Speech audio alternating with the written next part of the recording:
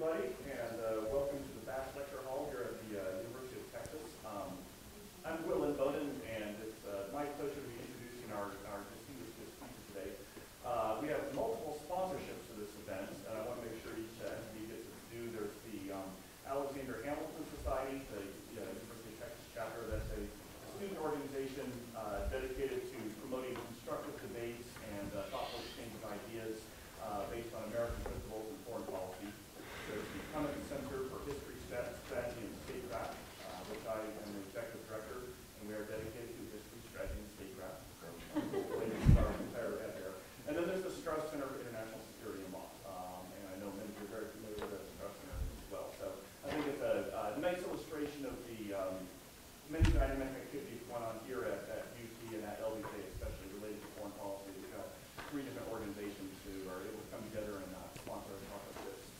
So our speaker today is a longtime friend and colleague of mine, so there's a personal as well as a professional pleasure to be able to introduce him. Elliott Abrams, who is still young, dynamic, and spry, I need to offer that caveat up front, has really lived a life that has spanned almost a half century of American foreign policy. He started when he was 1 year old, so beginning with working for Senator Scoop Jackson and then Senator Daniel Patrick Moynihan in the early and mid and late 70s, then serving as the youngest Assistant Secretary of State in American history in the Reagan administration. And he served as Assistant Secretary of State for three different roles for international organizations, for democracy and human rights, and then for Western Hemisphere affairs. He was then the head of one of Washington's most innovative think tanks, the Ethics and Public Policy Center, for about a decade, and then served for 8 years in the George W. Bush administration as Deputy National Security Advisor over Middle East policy and also for democracy and human rights policy. And it's primarily in that latter capacity, his service in the Bush administration, that he's written a fascinating memoir. I'm here to plug it, Tested by Zion, just published the other month with Cambridge University Press. You're all encouraged to pick up a copy. I think you'll be especially eager to actually hear Elliott's remarks on the book. So with that, I will turn it over to Elliott Abrams. Please give him a warm welcome.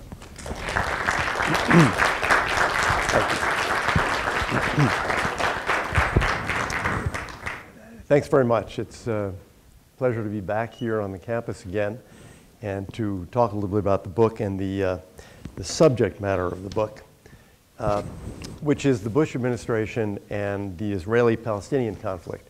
Not, the Lebanon conflict, not Iran, not Iraq, but that particular issue, which I think is interesting enough to, and had enough good stories to warrant writing a book about it. And the book is really a memoir, and it is chronological, and it starts, as it should, on the first day, which is January 20th, 2001, normally when one president hands over to another, the two presidents meet in the Oval Office, and they chit-chat for a few minutes before they go on up to the Capitol for the actual inauguration. There's no substance to it. But there was, on January 20th, 2001, when Clinton handed over to George W. Bush, because Clinton had something he wanted to say. Camp David had just collapsed.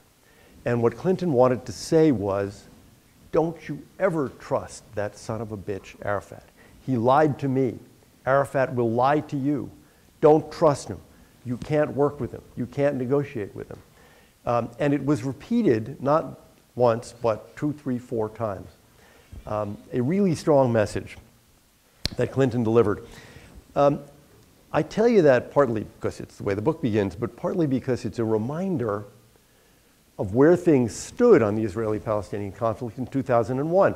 I have heard the complaint or criticism of the Bush administration that you guys, you got interested in negotiating peace in the Middle East in 2007 or 2008. It was just like Clinton, it was too late. You did it at the end. That is an ahistorical judgment. When you think back to 2001, what was going on in 2001, Camp David had just collapsed, and now there was the Second Intifada. What there was a tremendous amount of violence. In 2001 and 2002, cafes and buses were being blown up in Jerusalem constantly. And the Israeli reaction in the West Bank particularly was very strong. And the goal of the Bush administration of those early days was one that was a consensus goal of the whole administration: stop the violence. That was the task in front of us, not returning to Camp David. Nobody even thought about that. It was an inconceivable thought. The job was to get the violence down. Some people didn't think Bush did a good enough job at that, and among them, by the way, were the Saudis. And there was an interesting interlude in the summer of 2001. There's a letter from the Saudis to the president saying basically, you don't care about Palestinian life. You don't care how many Palestinians the Israelis kill, and we can't have the kind of relationship that we've had, this is from the Crown Prince, since my father, the founder, King Abdulaziz, met with Franklin Roosevelt. We can't continue that kind of relationship if you show callous indifference to Palestinians. What that led to was a decision that the president would endorse Palestinian statehood. And there are two interesting aspects to that. First, that's a big deal. When I worked in the Reagan administration for George Shultz, we were against Palestinian statehood. We were not for a Palestinian state. Gaza goes back to Egypt. West Bank goes back to Jordan. We weren't for a Palestinian state. So now the president was going to come out formally to endorse a Palestinian state. He was basically misled on this by the Department of State. Because the White House asked, isn't this is a very big deal, isn't it? This is a huge policy and innovation. And they said, nah, not really. That's important, not because it shouldn't have been done, but because maybe we could have gotten something from the Saudis in exchange for it. Maybe we could have gone to them and said, the president's willing to make this huge leap in American policy, but we'd like you to do the following 4 things. We got nothing for doing this. The other interesting aspect of this, by the way, was we then thought, where can the president make this announcement? This is a big deal. What's the best place, best venue? United Nations, his first speech to the UN General Assembly in September. And so these lines about a Palestinian state were put into his speech, which was to have been delivered on September 12th. Of course, then came 9/11, and that session of the UN did not take place. It was postponed a couple of months. After 9/11, the president tried to figure out what happened here.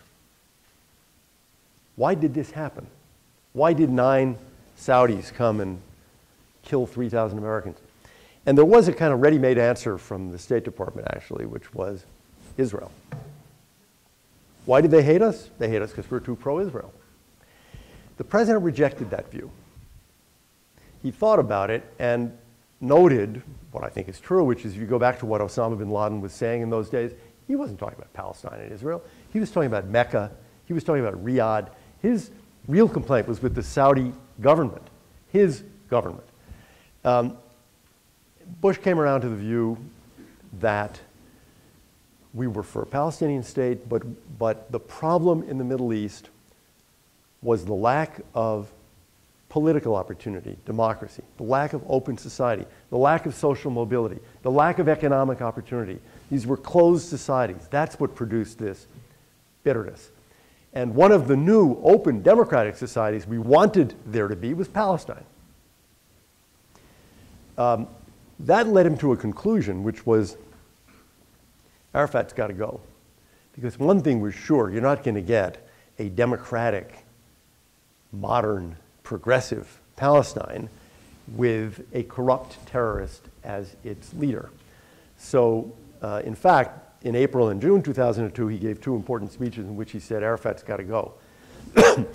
Seen from 2013, that may not appear to be a huge policy innovation, but I remind you, the foreign leader who visited the White House most frequently in the Clinton years was not Tony Blair, it was Yasser Arafat. 13 visits. So to now say, Arafat's got to go. There will be no Palestinian state with Arafat. They need new leadership that is not terrorist, that is not corrupt, that is democratic. Not only was that new, but it was highly unpopular. Bush went from that June speech to a G8 meeting in which he was, as he said, the skunk at the garden party, because everyone thought he is dooming the chances for peace. Having given the speech, we then proceeded to try to figure out, a speech is one thing, a policy is another. How do you do this? You want a Palestinian state. You want a peaceful, democratic Palestinian state, living at peace with Israel, and so forth. That's nice. How do you get there? So the roadmap was developed, the roadmap for peace in the Middle East, which was developed mostly by the State Department and was, by the way, in part, an effort by the State Department to pull back control of Middle East policy from the White House. Those two speeches in April and June were White House speeches. Secretary Powell had said in April and May and June, the president needs to give a speech outlining his Middle East policy. When the speech draft was done, Powell hated it. The State Department hated it. They did not want him to dismiss Arafat in that way. They, with the Europeans largely, and the Jordanians, wrote this roadmap for peace in the Middle East. And we thought in 2002, okay, we're moving here. 2001, get the violence down, also 2002, try to get the violence down, but let's move forward. You have the president making these speeches about how we move forward to peace in the Middle East, to a democratic Palestine. Now you have the roadmap. We're getting into 2003 now. Now you have the roadmap, which the Israelis and Palestinians essentially agree upon. We have a way forward. And part of that roadmap was, let's put some meat on the bones of pushing Arafat aside. Let's get him to create the job of prime minister. He was president. And to give some duties to the prime ministership. He was finally forced by the Americans, the Europeans, and the Arab donors to create the job and fill it with Mahmoud Abbas, his successor, in April 2003. That we thought, this is real progress. So in June 2003, we call the Red Sea Summits, Sharm el-Sheikh and Aqaba. The president meets in Sharm el-Sheikh with Mubarak, Crown Prince of Saudi Arabia, King of Bahrain, King of Jordan, and Abbas, the new prime minister. Then goes to Aqaba, where Sharon, Abbas, and Bush meet. I have to tell you, the Sharm el-Sheikh summit was really beyond belief. It was at the Movenpick Hotel, which was beloved of Hosni Mubarak. It's where he had all these meetings. He spent a lot of time in Sharm el-Sheikh. The meeting almost did not take place because the Crown Prince of Saudi Arabia wouldn't come out of his room. Quite bizarre. I mean, all these other heads of government are sitting around waiting for him to show up. We have this beautiful conference table set up. Somebody had told him that we, the Americans, had sneaked in Ariel Sharon. And he would have to meet with Sharon if he came to the meeting, which was ludicrous, nonsense. He wouldn't come out of his room.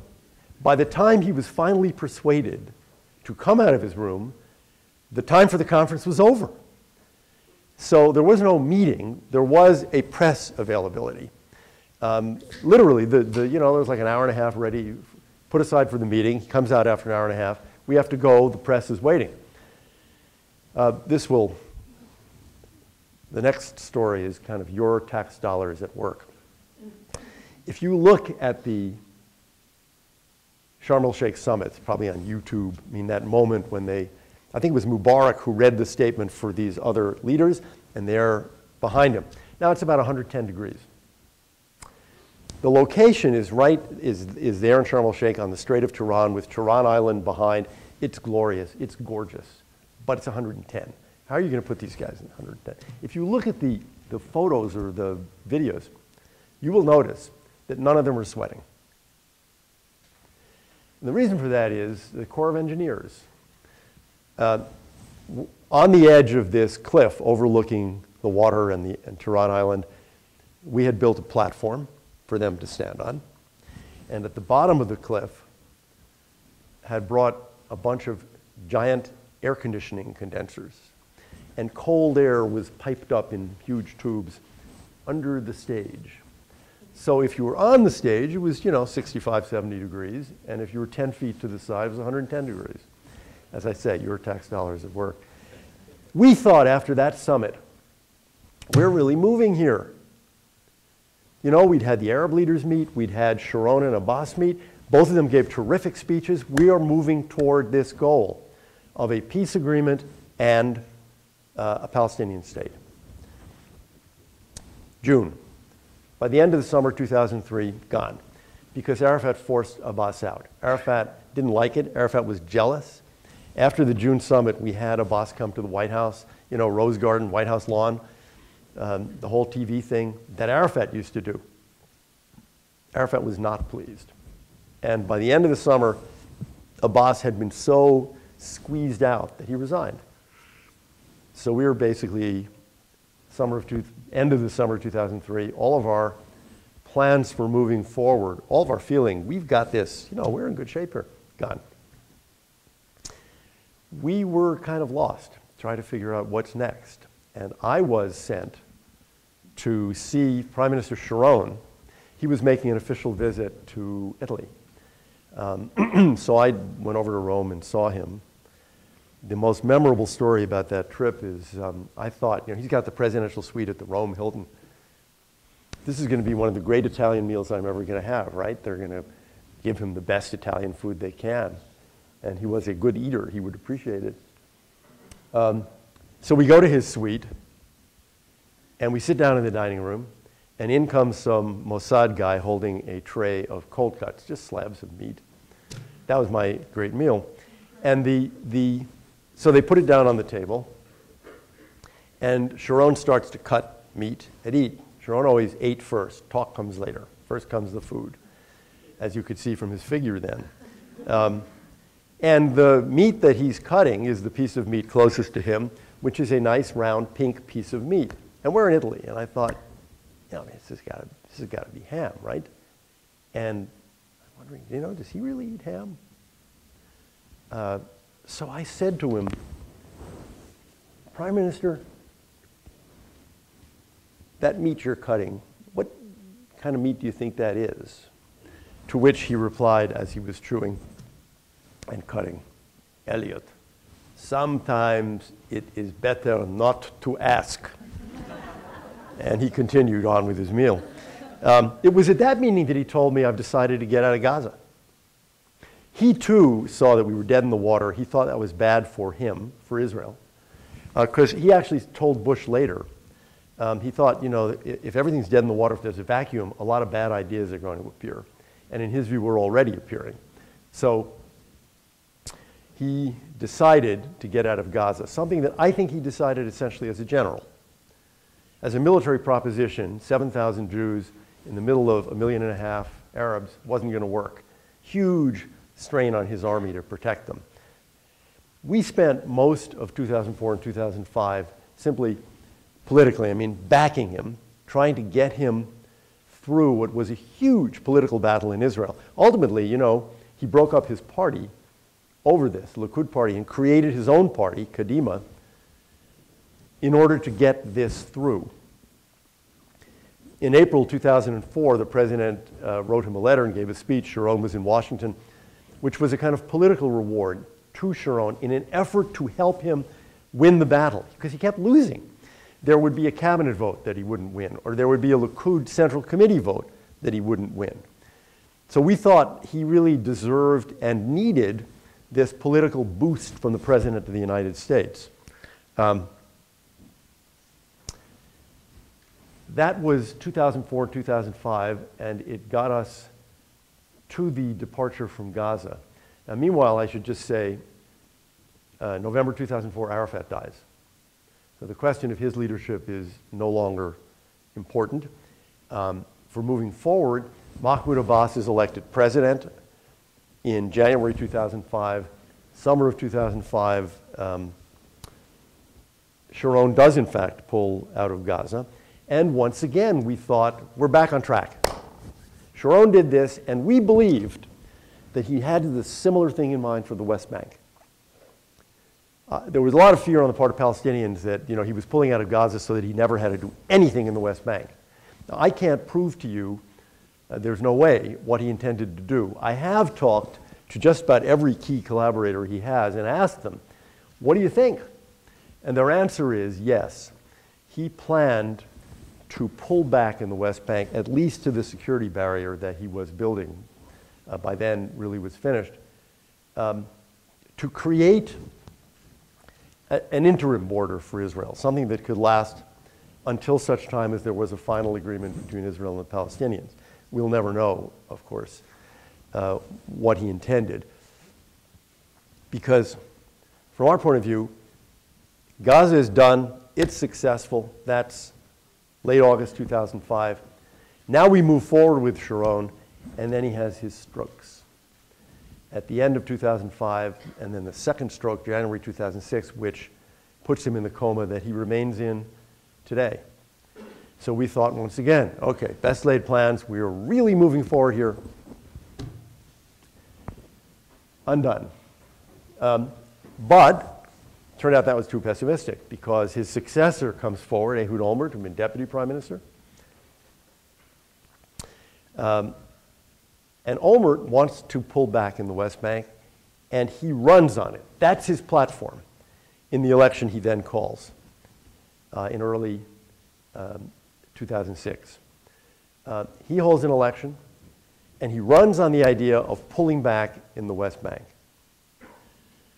Two things happened, though, in 2006 that made that impossible and ultimately, I think, defeated that possibility for the rest of the Bush administration.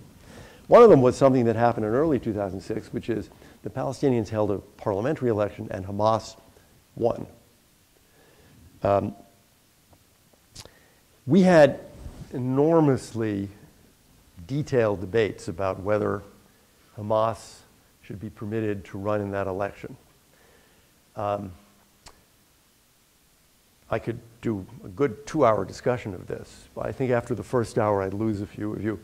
Let me just say, the Palestinians said Hamas has to be able to run because they are the key opposition to the Fatah party, which was in power. If the purpose of the parliamentary election was to move toward a more democratic political system and to legitimize the Palestinian government in the West Bank, and at that point still in Gaza, if you exclude the only real competition, Hamas, what kind of an election is that? It's a phony election.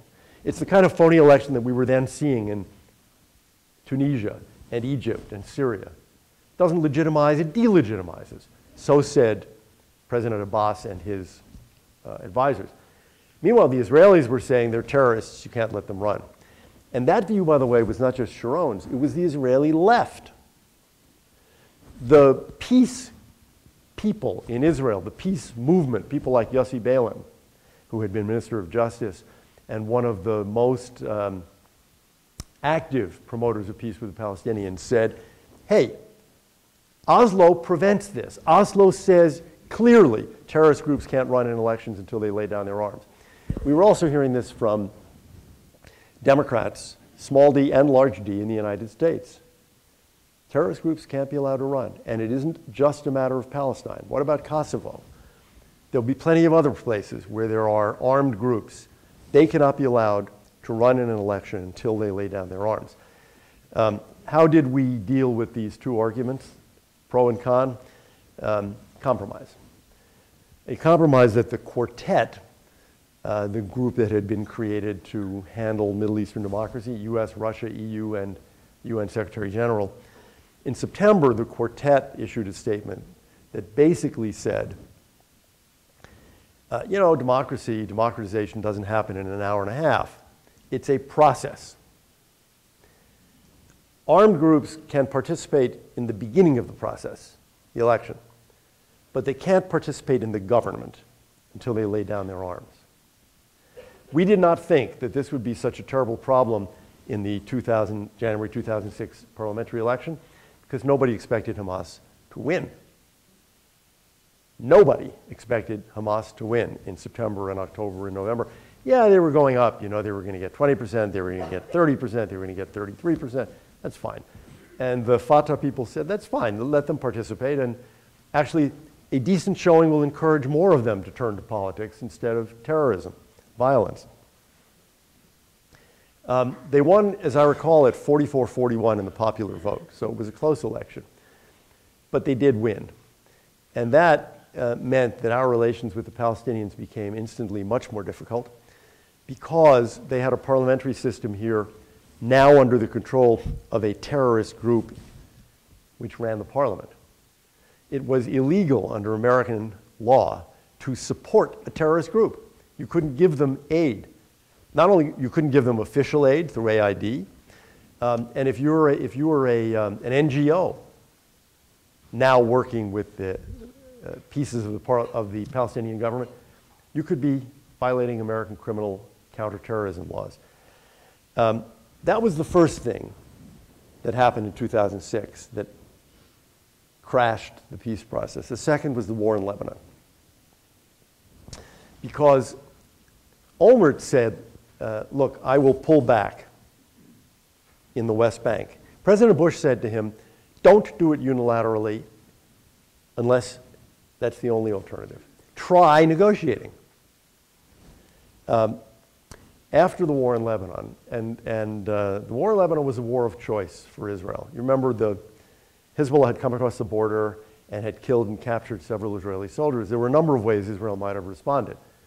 I've had a number of Israeli generals say to me, the right response would have been to bomb Hezbollah sites for several days, but not have a war.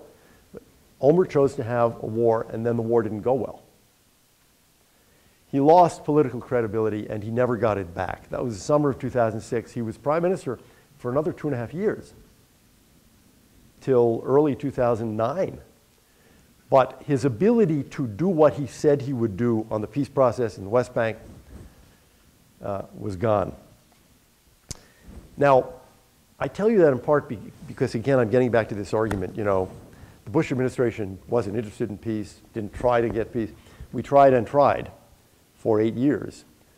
I would argue that after the summer of 2006, it was really impossible on the Israeli side. I also thought it was impossible on the Palestinian side, particularly after the Hamas victory in the election. I did not think that President Abbas was in a position to sign a comprehensive peace agreement. Now, some people disagreed. Some people of a certain degree of consequence disagreed, like Secretary of State Rice and Prime Minister Olmert. And thus we had the Annapolis process. After the Lebanon war, I think that Secretary Rice largely lost confidence in the Israelis' management of their own affairs, diplomatic affairs, political affairs, even military affairs, and said, you know, she would take this in her own hands and try to get done whatever could be done, and start this negotiation that led in the summer of 2007 to the announcement of the Annapolis meeting, which was then held around Thanksgiving 2007, which gave us a year. Very much what happened in the Clinton administration. You know, the last year is dedicated to this negotiation. And just as Camp David failed, so did Annapolis. Olmert made what I think was a very generous offer, and Abbas did not accept it. Why not? Well, you know, one reason is, look, Olmert was on his way out. You can make that argument. In fact, some Israelis made that argument to Abbas. Don't sign with him. He's leaving. What's the point of signing an agreement with a prime minister who won't be prime minister in a month? Wait for the new prime minister. I think that's part of it, but I think there's something deeper. I asked, and the guy who had been U.S. Consul General in Jerusalem, was kind of the ambassador to the Palestinians, for 5 years he'd been there. Why do you think Abbas didn't sign? And his answer was, he's never going to sign anything. He's not, you know, a heroic, charismatic leader.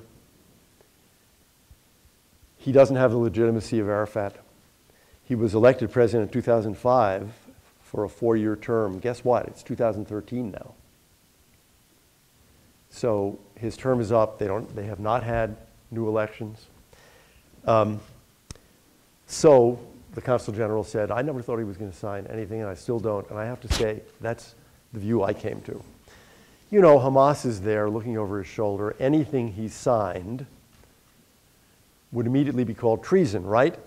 Arafat didn't do this. Arafat didn't give away that. Arafat didn't betray the refugees. You did.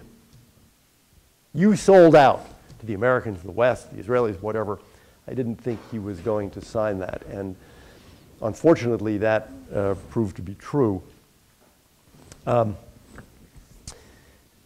should bring this to a close in a few minutes so we have more time for questions. How did it, let me turn to the question before I stop then of what do we learn from all this? The successes, the failures, ultimately the failure to get a peace agreement. We learn a few things, I think. One of the things we learned, which I think was true in the Bush years and is more evident today, the Israeli-Palestinian conflict is not the center of life in the Middle East. Now, we could have argued about that, I think, more evenly in 2005 or 6 or 7. But look around now. Suppose we could get an Israeli-Palestinian deal tomorrow morning. Good deal. Do you think that the Syrians would stop killing each other? Do you think that Iran would stop trying to build a nuclear weapon? Do you think that Egypt would suddenly become stable? It is clearly not the central event in the Middle East. And I have to admit to a certain degree of incomprehension of why Secretary of State Kerry wants to spend as much time on it as he seems to want to spend, given the rest of the world and even the rest of the Middle East. I think one of the other things we learned is the mistake of concentrating on negotiations as opposed to state building bottom up. Tony Blair once said, I interviewed him for the book, what's happening on the ground is going to dictate the diplomacy. The diplomacy is not going to dictate what happens on the ground. You know, look at it this way. If you try for a comprehensive agreement, Camp David, Annapolis, and you don't get the comprehensive agreement, what have you got? You have nothing. In the case of Camp David, you may have less than nothing. You may have an intifada. Suppose that you concentrate instead on trying to remove 100 Israeli roadblocks and barriers to mobility in the West Bank. Well, you don't get all the way there. You only remove 50. That's very good if you could remove 50, and in fact, some have been removed. Suppose you concentrated on the ability of West Bank Palestinians to work in Israel. So it's terrific for the economy. Maybe you don't get as many of them able to work there. You get half as many as you want. Progress. I could give other examples, but what I'm suggesting is we gave priority to the wrong thing. I remember in 2007, 2008, as we're concentrating on this diplomacy, comprehensive deal, Prime Minister Fayyad, who's now about to resign, Fayyad saying, you know, you're not helping me. I am trying to build a Palestinian state bottom up, ministry by ministry. Police, hospitals, schools, courts, finance ministry, health ministry. You're not helping me. You know, when you do these negotiations and you try to get some concessions from the Israelis and you get some prisoners out, how does that help build a state? I think that's right. And I think that if the Clinton, Bush, and Obama administrations over the past, you know, let's say 20 years, had prioritized state building, we would be a lot closer to having a viable Palestinian state than we are today. I think that's another thing we learn. One other thing I think is that you hear a lot, it's ridiculous that we can't solve this because, you know, they're an inch apart. They're an inch apart. I mean, come on. They've been negotiating forever. Everybody knows what a peace agreement is going to look like. Just push them over the line. I think we've learned from the Clinton years and Bush years, certainly, that is not right. Everybody does not know what an agreement is going to look like, and they're not an inch away from one. Just take one issue, Jerusalem. There is no agreement between Israelis and Palestinians on Jerusalem. They're not an inch away from coming to an agreement on Jerusalem. Again, I will confess to being unable to explain why Secretary Kerry thinks they're able to come to an agreement now. Unfortunately, I don't think so. I don't think they're that close. I would say one other thing, which we learned from the Clinton and Bush and Obama years, and I'll stop with that. Clinton and Bush had the view or tactic of hugging the Israelis. No daylight, no visible daylight between the US and Israeli position. The theory was, if you're hugging them, you have a better opportunity to squeeze and get what you want, and they'll feel more secure and they're more likely to give you what you want. President Obama had a different theory, which was we were too close and we needed to create some daylight, and that would give us a better opportunity. I think the last 4 years have proved that that is wrong, that Clinton and Bush had it right. And my proof of this is I think President Obama has abandoned that view as something that he was advised to do 4 years ago, and has now concluded was bad advice. Thus, his trip to Israel and the positions he took during that trip, both the specific policy positions, but also the kind of embrace of Israel. I think that's the right conclusion, and I think he's going to get more out of this situation if he continues with that policy than one of creating visible daylight between the US and Israel, distancing us from them.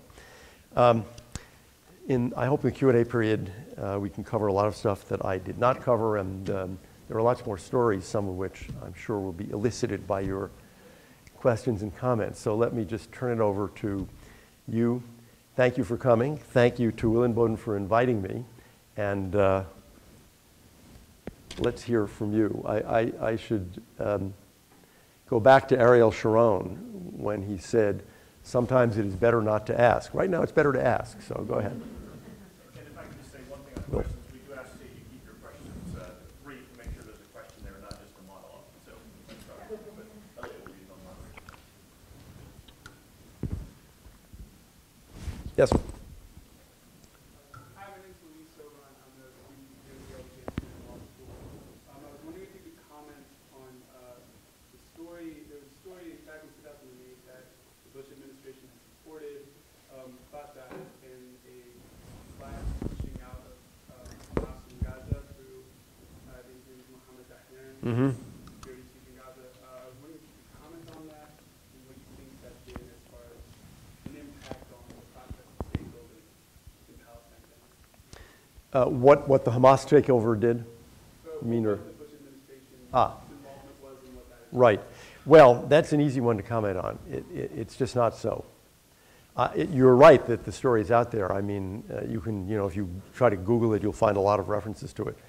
That what we had in mind was some kind of crushing of Hamas in Gaza. It's just not so. Nor could Dahlan have done it, frankly. I mean, Mohammed Dahlan was the sort of, I don't know what you'd call him, the top military or security guy for the Palestinian Authority, which is to say for the Fatah party, really. In the end, proved to be completely incompetent. He told us, something like 10,000, 20,000 men under arms in Gaza. And it turned out that most of that was padding the payroll to steal money. And the ones that were actually on the payroll wouldn't fight, most of them. Whereas the Hamas people, of whom I think there were really only about 1,000, would fight and fought and won in a very quick battle in June 2007. What I cannot tell you is whether people in Hamas actually believed that Dahlan was about to do, or with American support, was about to do some kind of crushing coup. I don't know. They have said so, but that doesn't mean it's true. And the question really is, did they know how incompetent the Fatah people were? Did they know they had nothing to be afraid of, actually? I don't really know the answer to that. I only know that we never contemplated such a thing, and we never did such a thing. I can't really explain why the Hamas coup happened when it happened. That is a reasonable explanation. That is, that they genuinely thought, we better move now because in a month we won't be able to move. But in a month they would have been able to move because nothing was going to happen. Yes? I'm a professor here at the Elliott School. So I have two short questions. The first is about the lead up to the Lebanon War in 2006. You explained that as one of the things that unhinged the progressive moment. And one of the things that started that, there was kind of a norm on how you would treat people on the border, who would cross the border, what would happen with patrols. And for some reason, both Hamas and Hezbollah, in sequence at that time, changed their behavior that led up to this. They killed people and grabbed people that they would not have done previously. And that seems very consequential. And I'm kind of wondering what your explanation for that change in behavior, which I don't think they intended to unhinge the peace process to it, but what were they intending that led to this big escalation? The second thing is, now, I agree with you again. You suggested there's not much near-term hope for a deal, that pursuing lots of diplomacy would have gotten their thinking. But then you criticize the Obama administration for their previous policy of distance from the Israeli side. If neither the hug works nor the distance works, why doesn't distance seem like a better policy? Because then at least they have to deal with the consequences of their continued. It's not us continuing to encourage the dispute. They just have to make their own choices. Well, they have to make their own choices anyway. My answer to that would be, I think that the Bush and Clinton administrations had more influence with both the Israelis and the Palestinians simultaneously because we were hugging, we were closer. On the Palestinian side, it's because they thought we can deliver the Israelis on some things. So I don't think you gain anything from the distancing. And of course, the distancing doesn't just affect the Israeli-Palestinian issue. We have a lot of other issues to take up with the Israelis: Syria, Egypt, Iran. And none of that is helped by creating a feeling of insecurity on their part. So I just don't think you gain anything. I think you gain a lot more with the Israelis and Palestinians. And by the way, the Arabs. I mean, we were also closer to the Gulf Arabs, I think, than this administration is. So I don't think you gain in any context by that distancing. What you end up having, and by the way, you end up having more people seeing that, end up having more anti-Israel activity in the UN, which you then end up fighting and vetoing, so you don't benefit from that either. To the first part of the question, of course, I don't know. I mean, we're analyzing, we're guessing. Part of it may be the disappearance of Sharon. Sharon, reputation as a very tough military leader. Now comes Ehud Olmert, who's a Pal, who never had any military service, who had been mayor of Jerusalem. And so let's test. Let's see. Israel, new government, new leader, just had an election. Let's see how they react to this. And Sheikh Nasrallah of Hezbollah, famously said, I didn't think they were going to do this. And had I known, I probably wouldn't have gone across the border that way. With Hamas, it's strange to me.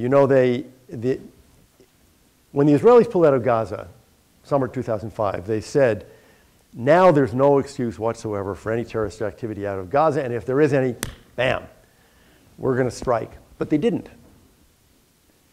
Sharon was still prime minister, September, October, November, December, and there were some rockets out of Gaza.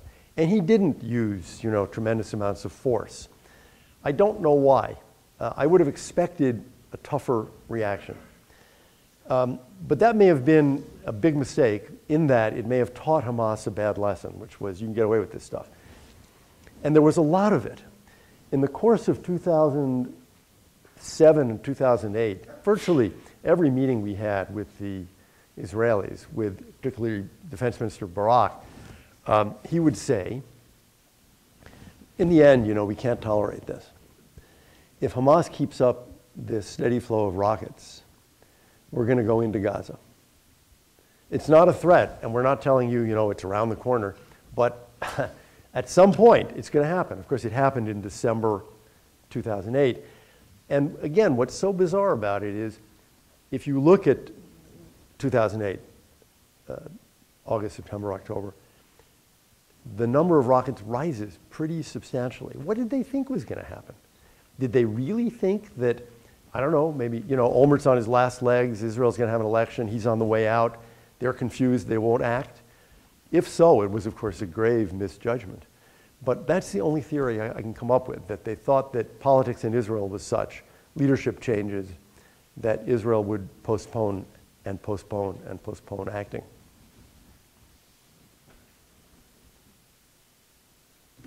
Yes, sir. I'll come to you next, Will. Given the decades of failure of negotiations and the so-called peace process, is it not time to have another look at the three-state solution, Jordan, Israel, and Egypt? Well, you know, there are two alternatives in a sense. There's a one-state solution, a three-state solution. I still think that the two-state solution is the best solution for Palestinians and for Israelis, partly because there's no desire, for example, on the part of Egypt to take back Gaza. They have fairly difficult relations with Muslim Brotherhood-run Gaza. On the West Bank, I end the book by asking, what about Jordan here? Suppose you had a Palestinian state. Suppose we create one tomorrow. It's not going to be much of a bargain. You know, it's small, it's poor, it's landlocked, it has no natural resources. That state is almost certainly going to get instantly into some kind of economic union with Jordan. They probably use the Jordanian currency. They'll be flying out of Amman International Airport. They'll probably have a free trade agreement instantly. So you'll have, I would think, an almost complete economic union, which raises the question in my mind of, well, what about the political side? People have talked about, you know, a kind of Habsburg thing. You have one king and two prime ministers, two electoral systems, two parliaments. The thing is that Gaza is not integrated with the West Bank the way the West Bank is logically integrated with Jordan, it seems to me. I don't think anymore it will be integrated with Israel. There was a time when people thought that would happen, and I think the two intifadas have put paid to that. I don't think it will be possible. A friend of mine, colleague, was in Jerusalem recently and took a cab to Ramallah. And when you do that, you use an Jerusalem Arab cab driver who knows both Jerusalem and the West Bank. And so they got to chatting. And my friend said to the cab driver, who lived in Jerusalem his whole life, was an Arab, spoke perfect Hebrew. My friend said, what do you want to see at the end here? What's really the outcome you'd like to see? And the guy said, an interesting answer. The guy said, 1967. And he then explained what he meant. In the immediate aftermath of the 67 war, the border was completely open. West Bank Palestinians went to the beach in Tel Aviv. Israelis shopped in the West Bank. Things were a little bit cheaper. Palestinians in the West Bank, I think it was 500,000 at the top, worked in Israel. And he said, that was great. I'd like to go back to that. Well, that's what I'm saying. It's not going to happen. It's not going to happen. Israelis at this point don't want that kind of integration. They want that barrier, and they want Palestinians looking east. So I think the question of Jordan is, at least in my mind, it's an open question. Gaza is a much tougher one. Will?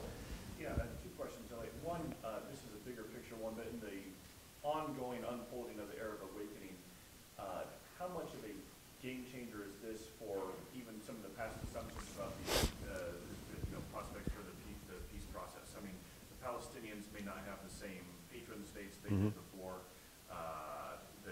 Israel is probably feeling a little more insecure about its peace treaty with Egypt. second more particular one. A University of Texas alum, Salam Fayyad, has been used for his resignation.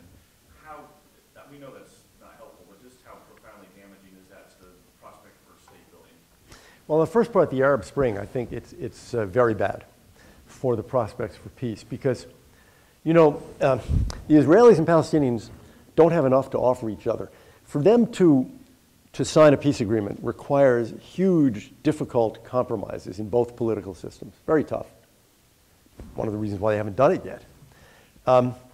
So they both need support from that outer ring of Arab states. The Palestinians need cover.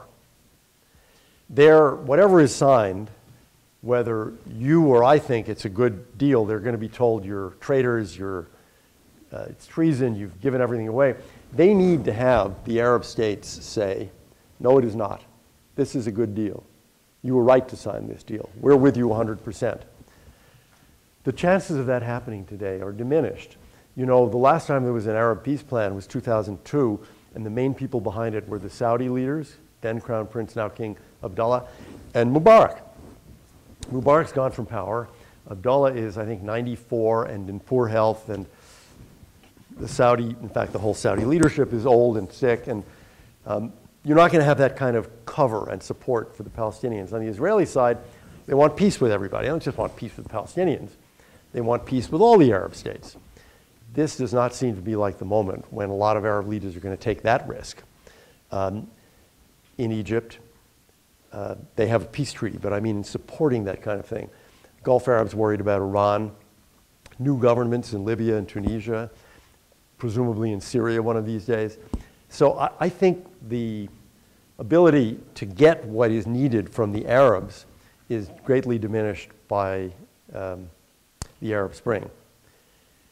I think the departure of Fayyad is both really and symbolically terrible. You know, Fayyad once said, Israel wasn't created in 1948. It was announced in 1948. It was created over a period of decades by Zionists. And this is not a quote, it's a paraphrase. And this is what we've got to do here in Palestine. We've got to create a state. We've got to build the state. We've got to build it to the point where it seems normal and natural, and everyone will say, well, there it is, let's go. He was the guy who not only could do that because he was an honest and effective civil servant, but because he could explain, what are we doing here? What is this project? And he was against the culture of victimhood. We can't do anything because of the Israelis. And he would say, no, we will do everything despite the Israelis. We will build and build and build. And so I think both kind of culturally, intellectually, I should say, and pragmatically, he was trying to do all of this. A lot of progress was made. A lot of progress was made. I think a lot of the progress is going to be unmade. This is my great fear. The amount of corruption came way down from the Arafat period after Arafat's death. I fear that the amount of corruption is now going to go way up with Fayyad gone. We, the United States, have spent about 5 years now seriously engaged in building a Palestinian police force. You know, under Arafat, there were 13 security gangs that reported to him and, of course, fought each other. We've now trained, the United States, with some European help, in Jordan, roughly 3,000 police. And Fayyad used to go to their graduation ceremony and say to them, what are you here for? You're not here to have a war with Israel. You're here to help build a Palestinian state, to provide justice and law and order. I think that's going to begin to come undone. I have been told by people out there that already those police, with Fayyad still formally prime minister, don't really report to him. They're really reporting now to President Abbas. And more they seem to be acting as a kind of, this is an overstatement, but kind of Fatah hit squad. That's what you have to fear. And I do fear it. And I worry a great deal about the erosion of such progress that has been made for the last few years. I hope Fayyad stays active in politics. and I hope he is able to persuade Palestinians to support what he was trying to do. It's not clear that he'll be able to do that. He was a great official. That doesn't make him a great politician. In the 2006 election, his party got 2 or 3 seats, did very poorly. So whether he'll be able to have any kind of role in the future, I think, unknowable. All right, you're all persuaded. It's clear. We have time for one more, if there is one more. All right. I was going to say class dismissed, but let me just thank Will again for the invitation and say appreciate coming down here. And I actually do think if you're interested in the subject, that you'll find a lot of interesting stories and accounts of what happened in that 8-year period in Tested by Zion. So thank you.